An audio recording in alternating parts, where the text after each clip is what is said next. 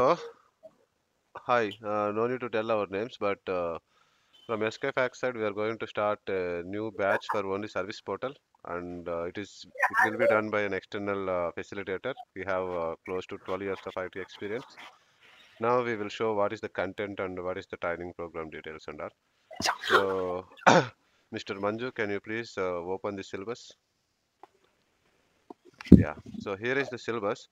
So we are planning to cover it maybe. This is the first batch for only service portal. Okay, and it may take 10 classes. We are estimating 10 classes, but it may exceed to 12 or 15 also, but we will see. So what is the service portal? Everyone knows, because this is not for a, entry level, but this is for people who already knew ServiceNow development and wants to upgrade their skills. So here they should know the interface. They should have basic idea about these prereqs, because service portal is advanced concept, and it needs to be having the client script and server side script basics and little bit of CSS and HTML also. If you have AngularJS also, it will be added advantage. But these are not compulsory. You should know in minimum level, and if you know it already, then you can easily understand, because this particular platform will only supports by these concepts, and if it runs on the Bootstrap technology. So if you know it, you will understand easily. If not, it will take little time. So that's why we added here as a prereqs. And now advanced implementations. So Manju, what is this? Can you please explain? Yes, this advanced implementation involves you enhance your portal interface with the customer with the new features. In the Bootstrap, you have many other inbuilt functionalities where you can inherit those things to build that in your existing portal page. Yeah. So the UIBs, Angular UIBs, and those things you have many other interfaces where you can make use of this functionalities. Say for example, whenever you click on something, you want to show a pop-up Okay. where you want to show the screens in a delayed manner. Okay. So then we make use of this Angular UIB where you can define your own One page functionalities in that. functionalities pages. Okay. But are we So these will be covered as part of our training, or they are like we are just added to? some basics, Yeah, okay. like it's an basics things, like what actually ServiceNow is using in this Angular UIB. Those things I'll explain. But Uh, apart from this, there are many other things which you can make use in your new custom portals okay. So for we will be building your just own yeah we interfaces. will be just introducing and be giving the basic idea. If they want to like deeply, they can go and learn it. Right? Yeah. Yes. So now please come down. Can you please show the syllabus? Yeah. So here. From point number 1 to point number 4, this is the core syllabus we listed out. So for any service portal customization, it's not like implementing from scratch. So page is a page where we already have it in our instance.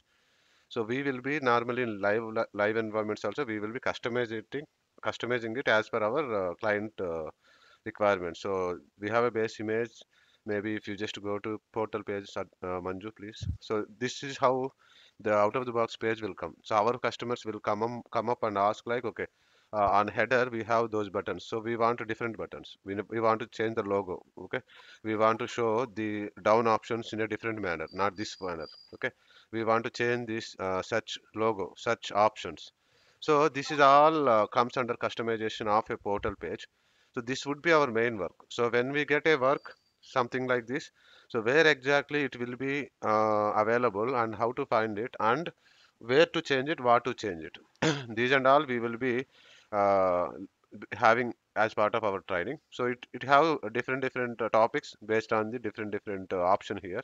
So if we go to our training program, the first one is okay, portal introduction and overview. This everyone knows it. What is portal? Okay, but we will also introduce so that if anyone doesn't know anything about portal, maybe it will helps. And second thing is portal configurations. So these configurations are very basic and very core for any portal page. Okay, if we see the first one, portal menus. The portal menus is the one which we see on the top, knowledge, catalog, request, system page. And let's say what kind of work we get here is, let's say I click on request. So the expectation is when the user clicks on request here, it is taking him his request, right? So how exactly the navigation is working? So tomorrow, customer will come up and say, I want to see my changes here. Can we able to do? If yes, how to configure, where to configure? So these things and all will be covered little bit here. So this is one thing. Now, if we go to the portion, themes. Themes, maybe, Manju, can you please explain what is theme? Themes are, say for example, your organization will have a certain kind of color codes, Uh-huh. and you want to define it in the initial phase of building your portal page, Okay. and you want to make use of those themes in all the pages. Say for example, when you click on this request something, it goes to different page, and you can see this the color doesn't change. You need Okay. not to build that on each and every pages, the color code or I mean uh, the font size or the image size. This things you need not to define, Right. that you define it in the themes itself, and those will be inherited to all the pages on the portal level. So you can have a different portal with the different themes. Okay. So say for one portal you can have a different color, and another portal you can have different color, so you can have your own custom themes defined. Right. So theme is like more cosmetic and we can configure that. And third one is search configuration. Yeah, we already introduced it. It's like we have a global search here where we can search something, and this search also we can customize based on our requirement. So if we see search here new hire, so it is getting the things from catalog items and knowledge base and all. So I want to restrict to only catalog items. I want to maybe see something else. Maybe what kind of other things we can do, Manju, here, please? So we can have your own incidents. You want to search your own incident numbers, Yeah, or you want to search your request. So we can include that, but it depends on your customization how actually you want to do yeah. it. So such limitation, such enhancement kind of configurations we can do here. So it could be a very good topic. So now next one is knowledge management. So in portal we can see knowledge base and catalogs. So when we search it, it also brings me knowledge base, and also here we have down knowledge base, right? All the knowledges can be seen. Here also we can restrict and we can apply some filters to show a specific list of knowledges, maybe their page and all. Manju, is that correct, or we have anything to discuss in knowledge option? So knowledge base, say for example, you have an HR portal. Yeah, So you want to show you want to build a single portal, and where you want to have the different knowledge base based on the user requirement, user access. Say for example, if I belongs to HR base, hmm. then I want to see only the article related to the knowledge, Yes, HR related knowledge base, knowledge articles.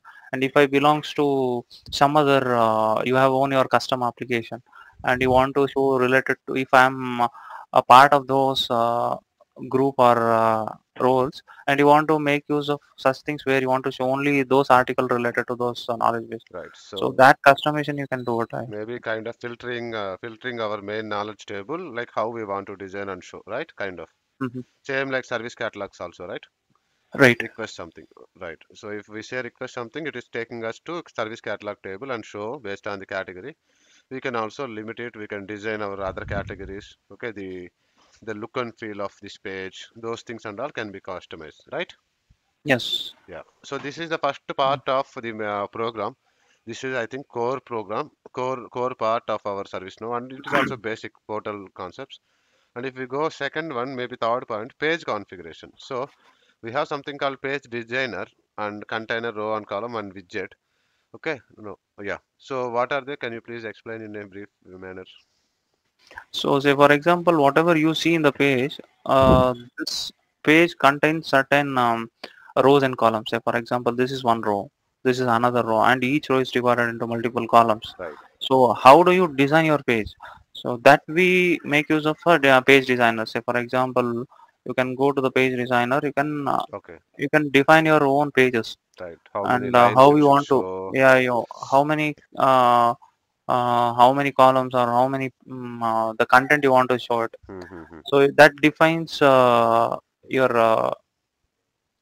page. So you are going to design it using this page It's designer, like a farm design, farm layout, but right? portal related, where how you want to lay out your pages, right? Right. Kind of, yeah. And the next point, container the same only. Instance, I think this is also kind of So same. these are all the widgets contain widgets are added to an instance. Right. So the instance are different type.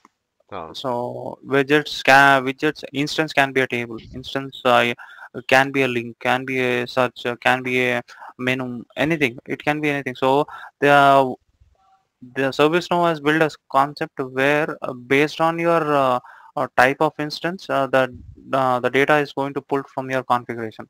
Say for example, if I'm going to show this as a catalog item, so I can load this in a form level as well. So mm-hmm. that depends, how actually you want to load it. Right. So for example, if I open a request, the incident. So this is actually an incident record which they have designed this way. Hmm. But if you want to open it in a classic form, so how you see it in the normal UI 16 mode kind of, right? UI 16, so you See can the other way there also. Uh-huh. these are the other way as well.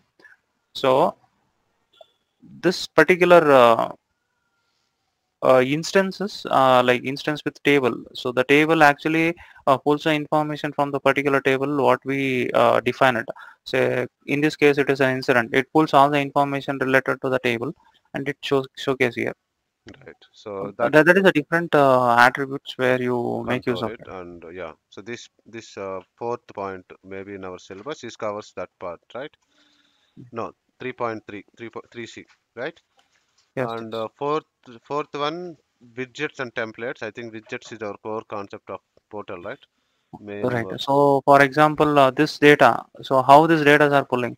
So these are all defined in the widget level. Yeah. So in the page designer, we only define how the layout of the page should be. Hmm. The top row should be on a full screen size, Hmm. and the next row, and it should be a width of this much.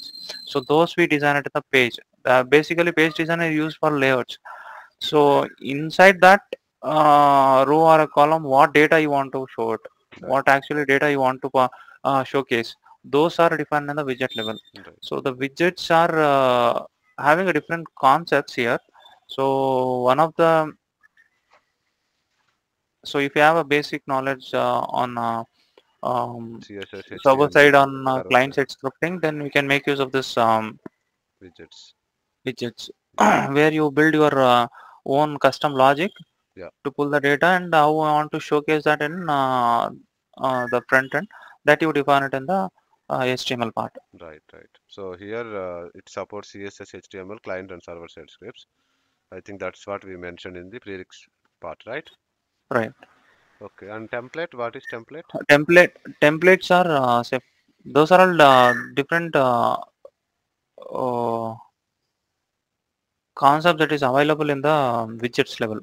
Like say for example, you have Angular services, Angular directive, Okay. Angular templates. Okay. So those are all a part of an AngularJS. Hmm. So those things how we are going to make use it in the widget level.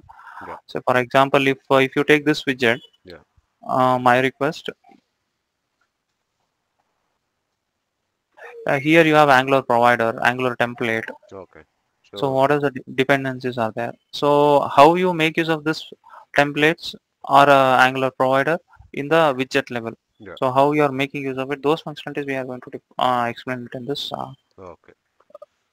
Yeah. So I templates think and dependencies. and last one like dependencies. What is that?